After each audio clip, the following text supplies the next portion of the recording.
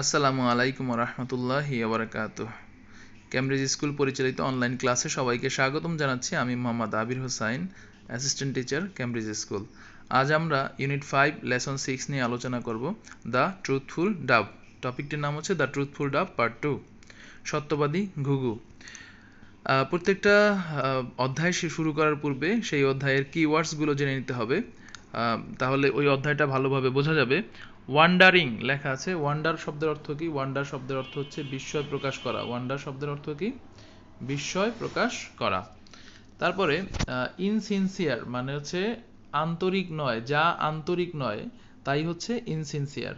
তারপরে স্পিচ মানে বক্তব্য, প্রেইজ প্রশংসা করা, হোস্ট মানে অতিথি সেবক, আর গ্রেটফুল মানে কৃতজ্ঞ। প্রিয় শিক্ষার্থীরা, আরেকবার আমরা যদি পড়ে নেই তাহলে ভালো হয়। ওয়ান্ডার শব্দের অর্থ কি বলতো? ওয়ান্ডার শব্দের অর্থ হচ্ছে অবাক হওয়া, বিস্ময় প্রকাশ করা। ইনসিনসিয়ার আন্তরিক নয়, মানে মুখে একটা অন্তরে আরেকটা, এটাকে বলা হয় ইনসিনসিয়ার বা কপট, অনান্তরিক। তারপরে স্পিচ বক্তব্য, প্রেইজ মানে হচ্ছে প্রশংসা, হোস্ট শব্দের অর্থ হচ্ছে অতিথি সেবক, আর গ্রেটফুল মানে কি? কৃতজ্ঞ। শিক্ষার্থীরা, গ্রেটফুল শব্দটার স্পেলিং এর ব্যাপারে সতর্ক থাকবা, কারণ এটা কিন্তু গ্রেট না, গ্রেট, GRATE, গ্রেটফুল, কৃতজ্ঞ।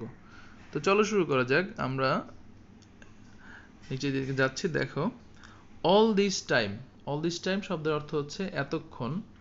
দ্য ডাব ঘুঘুটি ওয়াজ listening শুনতেছিল, to her friends false প্রেইজেস তার বন্ধুর ফলস প্রেইজ মানে মিথ্যা প্রশংসা, এটা শুনতেছিল। She was wandering say ভাবতেছিল। Wonder শব্দের অর্থ হলো বিস্ময় প্রকাশ করা, বিস্ময়ের সাথে ভাবতেছিল। হাউ ইনসিনসিয়ার কতটা অনান্তরিক বা আন্তরিক নয় এমন। হিজ প্রেইজেস ওয়ার তার প্রশংসাগুলো কতটা কপট ছিল সেইটা সে ভাবতেছিল। The dove hung her head down and was quiet. The dove ঘুঘুটি তার মাথা নিচু করে রাখলো। হ্যাং ডাউন শব্দের অর্থ হচ্ছে মাথা নিচু করে রাখা, তো এখানে হাং ডাউন লেখা আছে পাস্ট ফর্মে। and was quiet এবং সে শান্ত ছিল, চুপ ছিল। কোয়েট মানে হচ্ছে শান্ত, চুপ, নিরিবিলি, এরকম। The owl got impatient আমরা জানি গেট মানে হচ্ছে পাওয়া, কিন্তু গেট শব্দের আরেকটা অর্থ হচ্ছে হয়ে যাওয়া, কোনো কিছু হওয়া বোঝাতেও আমরা গেট ব্যবহার করি। গট ইমপেশেন্ট মানে হচ্ছে অধৈর্য হয়ে গেল। ইমপেশেন্ট শব্দের অর্থ হচ্ছে অধৈর্য। He wanted to here more praises সে আরো প্রশংসা শুনতে চাইল। হি লুকড অ্যাট দ্য ডাব সে ঘুঘুটির দিকে তাকালো।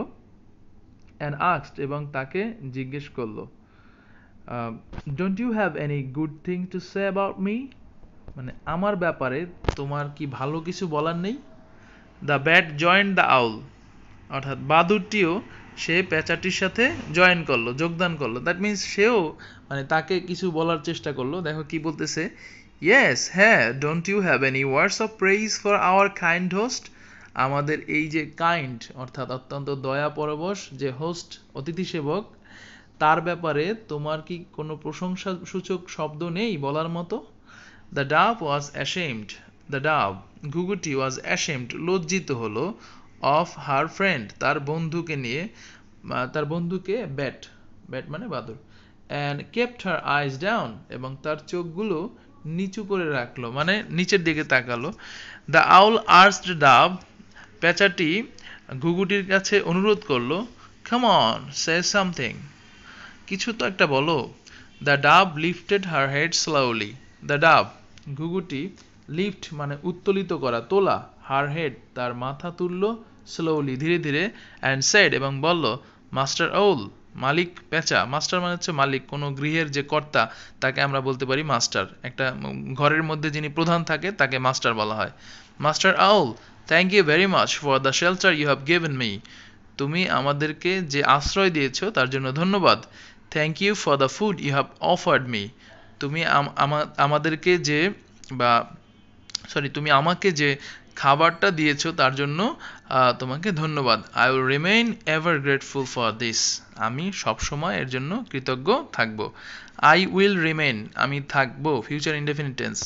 রিমেইন শব্দের অর্থ হচ্ছে থাকা, রিমেইন শব্দের অর্থ থাকা। এভার চির, গ্রেটফুল মানে কৃতজ্ঞ, ফর দিস এই জন্য আমি সবসময় কৃতজ্ঞ থাকব। দেখো আমরা শব্দগুলো এখানে মূল শব্দগুলো আমরা আরেকবার একটু খেয়াল করি। অল দিস টাইম মানে অল দিস টাইম শব্দের অর্থ কি? অল দিস টাইম শব্দের অর্থ হচ্ছে এতক্ষণ। তারপরে লিসেন টু মানে হচ্ছে শোনা। ফলস প্রেইজ ভুয়া বা মিথ্যা প্রশংসা। ওয়ান্ডার বিস্ময়ের সাথে অবাক হওয়া, সরি বিস্ময়ের সাথে ভাবা কোনো কিছু। তারপরে ইনসিনসিয়ার শব্দের অর্থ হচ্ছে মানে ইনসিনসিয়ার মানে হচ্ছে ফলস, কোনো কিছু ফলস হলে সেটাকে আমরা বলি ইনসিনসিয়ার। তারপরে হচ্ছে আমরা আরও বলতে পারি যেটা আন্তরিক নয় সেটাকে আমরা ইনসিনসিয়ার বলি। তারপরে আমরা যদি দেখি কোয়েট, কোয়েট মানে হচ্ছে শান্ত বা চুপ থাকা কোনো কিছু, সেটাকে আমরা কোয়েট বলি। তারপরে আর কি আছে এখানে দেওয়ার মতো? অ্যাশেমড, অ্যাশেমড মানে লজ্জিত। তারপরে আর্জ, আর্জ মানে হচ্ছে অনুরোধ করা, কাউকে কোনো কিছু অনুরোধ করা বোঝাতে আমরা আর্জ শব্দটা ব্যবহার করে থাকি। এরপরে লিফট মানে মাথা, মানে কোনো কিছু তোলা। লিফট হার হেড মানে মাথা তুললো, লিফটেড এটা পাস্ট ফর্ম হচ্ছে লিফটেড। আর অফার মানে হচ্ছে কাউকে কোনো কিছু দেওয়া, সেটাকে আমরা অফার বলি। গ্রেটফুল মানে কৃতজ্ঞ। সো এই হচ্ছে মানে এই প্যাসেজটা সম্পর্কে। তোমরা যারা এই প্যাসেজটা সম্পর্কে আরও ভালো ডিটেলস জানতে চাও তাদের অবশ্যই এর পার্ট 1টা তোমাদের জানা উচিত, তাহলে তোমরা এই অংশটুকু ভালোভাবে বুঝতে পারবে। তো ভালো থেকো, দেখা হবে অন্য কোনো এক ভিডিওতে। ততক্ষণ পর্যন্ত আল্লাহ হাফেজ।